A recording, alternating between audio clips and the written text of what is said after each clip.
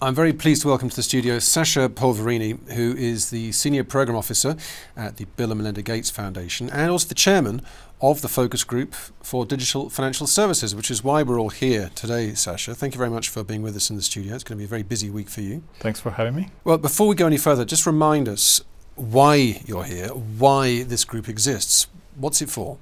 So we are here for the last meeting of the year of the Focus Group for Digital Financial Services for Financial Inclusion. This is the fourth meeting we are having, and we still have 3 to go next year. The Focus Group was created exactly in December last year, so this is our anniversary, if you want, the first year in life. And the idea was to have a forum for discussion where regulators from the financial services sector and the telecommunications sector could meet, realizing that at the international and local level, the dialogue between these two regulators is not always happening in a framed, constructive, organized way. It could be very casual, very occasional, not necessarily consistent. And we also wanted to include, of course, the private sector, because regulation and policy needs to be implemented then by the industry. So the private sector has an important say in everything that is being adopted from the regulatory perspective, from regulators.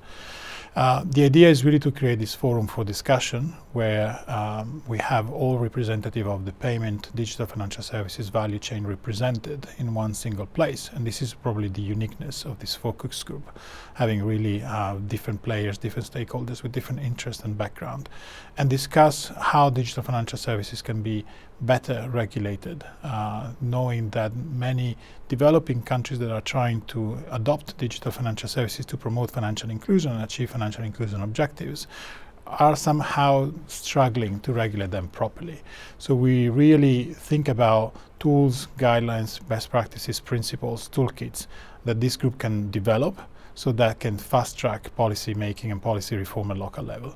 So we are here for our end of the year meeting to take stock of what the group has done in the last 12 months and really progress the debate on some of the major issues. And what's the urgency here? What big difference is it going to make to people's lives to have more access to banking services? We think at the Gates Foundation, but we are also consistent with our partners like the World Bank, CGAP, AFI. We think that access to the right tools at the right time can make really a difference for low-income household. The difference in terms of the ability to seize opportunities in terms of business, so creating a new, new business or growing business, but also the opportunity to weather risk in a much more sustainable way. So events like disease in a family or a funeral, but positive events like a wedding can be really capital intensive, push a household into poverty or keep it the household into poverty. So really having the access to the right financial tools at the right moment can provide the ability for a household of poor people to lift themselves out of poverty. Okay, and if they don't have access to those services, it makes life that much more difficult for them. And we're talking around, well, over 2 billion people. Right. And are you expectant that this is the start of a process which is going to lead to ending that situation so that everyone has access to financial services in some form? Right. So 2 billion people is a huge number. And we're talking about 2 billion people living with less than $2 per day. Of course, the 2 billion people, or the more billion people that are living with $5 per day are not super better off than $2 per day. So I mean, the level of poverty can be varied. It's a starting point for us. So we know that most developing countries now have a financial inclusion strategy, and many more are working on national financial inclusion strategy. And the digital financial services is becoming a pillar of this strategy, simply because the realization that even being poor doesn't prevent people from having access to a mobile phone, owning it or using it from friends or relatives. So that's a light infrastructure that already exists and that can be leveraged to really provide access to basic and affordable financial services for the poor. So there is we are moved by the belief that this technology can really represent the first step on the ladder for poor people that then become much more familiar with these services and move up on the ladder using insurance, savings and loans, so not just payment system, and have access to basic financial services that can be really helpful for them and their welfare. Well, as you said, we're speaking a year after this process kicked off. In the short term, the short future, what would be some real specific examples where you can say, yeah, we've made real progress there? What are you looking for in, say, the next year, next 2 years? So, as I said, the whole objective of the focus group is to develop some tools that can be used off the shelf almost by regulators to fast-track reform. So, for instance, if we look about interoperability as an issue, which is policy and non-policy at the same time. A number of countries and regulators are looking at interoperability and interoperable solutions. So I have a bank account or mobile wallet with an operator. I want to send money to you. You are on a different system. Is that happening? Or I'm just able to send money to people who have the same account in the same bank or with the same telecommunication company. Interoperability creates choices and of course increases functionalities and easy to transact. So it's certainly something that we want to promote, and in the medium long term something that we should be achieved. Now, how to do it?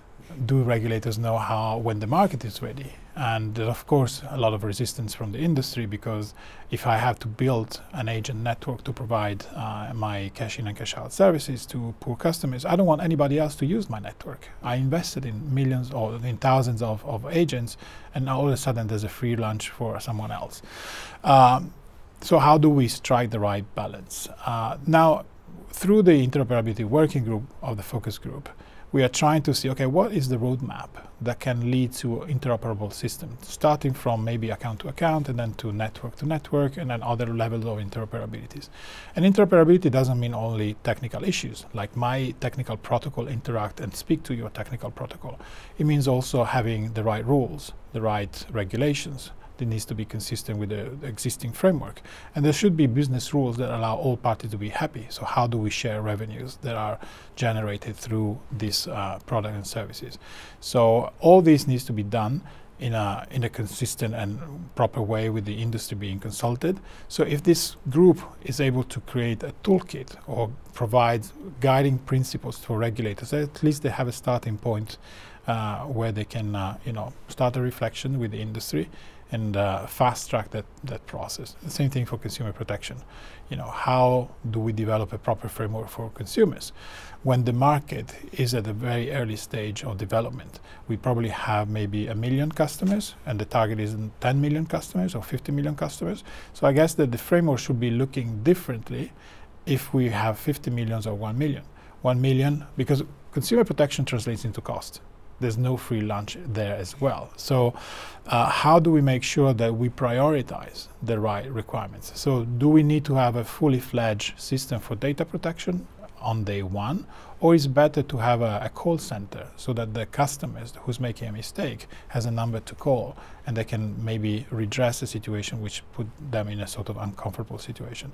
And probably transparency of prices and tariffs plus a call center and redress mechanism is more important than a fully fledged data protection system, which can come later when we have 5 million, 10 million, 50 million customers, and then it becomes really an issue how to protect those data. So we can look forward to a comprehensive toolkit on a level playing field. That's what you're all working towards, and I do wish you all the best with that. And thank you very much for being with us today. Thank you, Sacha Polverini. Thank you.